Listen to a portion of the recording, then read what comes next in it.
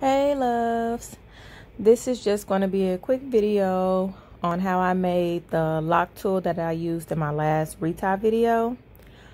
I bought 3 different kinds. I bought 2 interlock tools and I bought the yarn needles, and I tried them all first to see which one I like best, and I ended up liking the yarn needle the best. So all I did was basically just kind of cut it a little bit to be able to break it in half. So then I broke it. I'm using an emery board on the rough side to kind of file it, and I'm applying a lot of pressure here to give it that angle, that like pencil angle that I wanted to have. I still wanted to have a point to be able to easier to do the interlocks or to retie easier. And then once I'm done, I'm just going to smooth it out on the bucking side of the emery board, just to kind of smooth it from the sides and on the top so it don't like snag any hairs.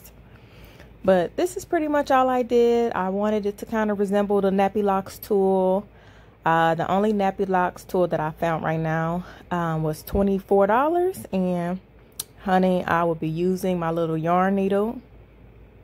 Because $24 for that little tool, no baby, I might lose it. So the yarn needles that I got, it was 50 of those for $5 off Amazon. I'll put the link below. And yeah, this is pretty much all I did, and I actually like this tool the best out of all of them. My locks are short still, so if they get longer, I'll use the full tool itself, or I might go to the interlock tools that I already bought.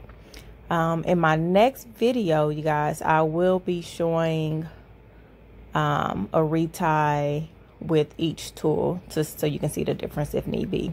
But that's all.